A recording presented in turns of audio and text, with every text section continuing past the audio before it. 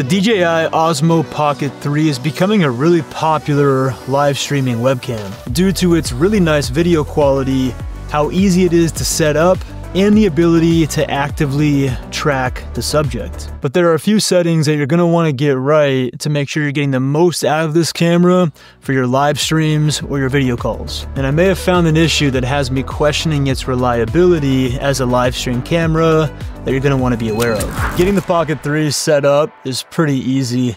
First thing you're going to notice is that on the bottom of the camera is actually where the USB-C cable is, which is great, except for how are you supposed to put it in position when you're connected to the bottom of the camera.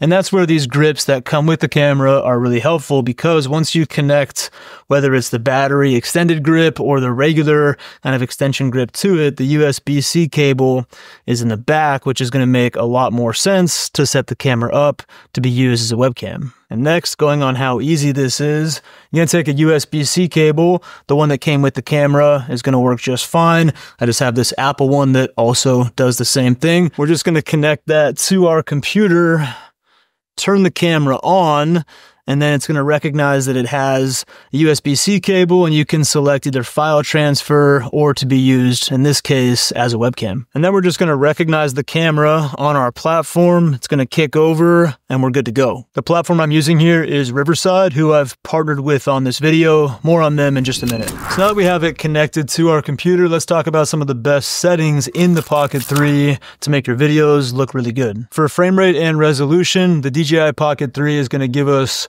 1080p live streaming recording, and we can do that in either 30 frames a second or in 60 frames a second. 30p is going to be the best for most scenarios. If you don't know which one you should use between 30 and 60, you should probably just go with 30. And next, for exposure, we have two settings. We have either auto or manual. And when you're in this auto setting, you can bring the EV compensation. If you don't, maybe your image is too dark, you want to make it a bit brighter, you can just play with that and it's going to make the image a little bit brighter if you bring it up, or if it's maybe too bright, you can bring that down and just kind of dial things in the way that you see fit. I typically keep that right at 0. And then for manual, look, you know who you are, and if you want to use manual, feel free to dial those settings in.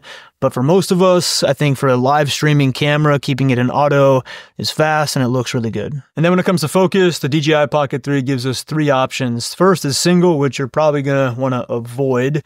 Next is going to be continuous, which is where most of us are going to be in, meaning the camera is continuously trying to focus on the subject. And the next one is product showcase, which if you're doing anything where you need to hold a product up in front of your face and have the camera toggle back and forth between just your face or emphasizing the focus on the product, that can be a cool feature to have set in. The next setting is going to be sharpness. I typically bring this down to -2. I think it has the best look. When it's at 0, I think it looks a little bit too digital. You can also adjust the noise reduction in camera, which, look, this is noise, and it can make your image just look maybe less professional and a bit distracting, so the less noise we have, the better. Play with this for your scene. I like to keep it at 0 or -2, but you might want to bring it up to +2 if you don't have a lot of light in your scene.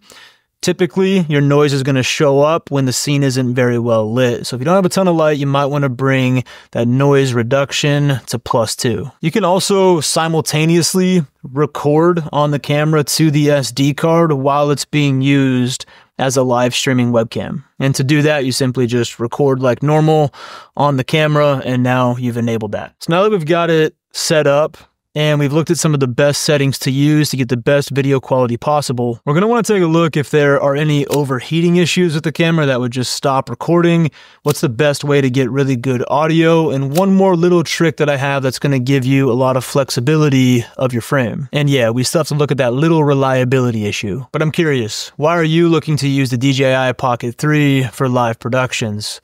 Streaming, webcam, let me know down below. For me, I do a lot of one-to-one coaching calls with all of you who want to get better with your camera and have some questions answered fast. And I broadcast and record those on Riverside, who I've partnered with for today's video. There's a few reasons why I love using Riverside. The first one is that the custom branding is actually pretty cool. You can custom brand the font that the lower third shows up, the color, the background image, and I think that provides a really unique customer experience. And when the recorded call is done, I can just take separate files for everything. I can get a separate audio and video file from my feed and a separate audio and video feed from the other person on the call, which is helpful if I want to bring those into post-production and edit them like regular video tracks. Riverside also provides an insane amount of really cool features for live streaming. It does 1080p resolution multi-stream, which means you can stream it out to a bunch of different platforms at the exact same time. Also has OmniChat, so you can have all your chat in one place that's pulling from those different platforms that you might be streaming to simultaneously. It has a transcription editor for faster editing. It's a text-based editor, and Magic Clips, which, yes, means it's going to edit it for you. It's going to take that entire,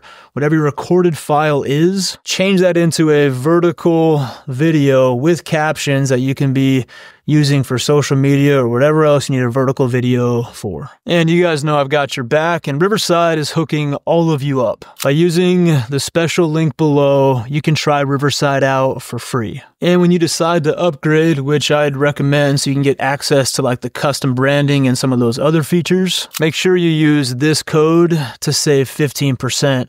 I'll put that code down below as well so you can get your copy and paste on. I did an overheating test with the DJI Pocket 3 because when you're using a camera like this for your live streams as a webcam, it's usually for a longer duration, but if the camera's overheating and turning off, that kind of defeats the whole purpose. I let the camera go for as long as possible in a 72-degree Fahrenheit room with all the settings turned on that we looked at earlier, and I also was simultaneously recording to the SD card in the camera, which, while recording internally and using it as a webcam, is usually pretty demanding on a camera, and that is typically where you'll see the overheating stuff be an issue. Look, the testing conditions were solid, and here's what's important. The camera didn't overheat. I ran it to 90 minutes, so just over an hour and a half, and I got bored and shut the test down. And based on my experiences with this camera and some research that I've done, I don't see any overheating issues while using this as a webcam for your live streams, especially if you're in a controlled environment. Outdoors, direct sunlight, really warm weather, maybe that might be a different scenario, but I don't know how many of us are doing that anyways. But I did run into an issue, and this is the one that's making me question this camera's reliability. Using my M1, which will be important, my M1 MacBook Pro, this camera kept turning off between 20 and 30 minutes.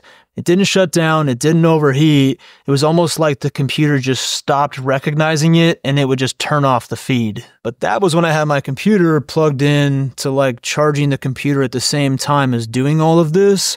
When I unplugged my computer, I was able to get the camera to go for that whole test of 90 minutes.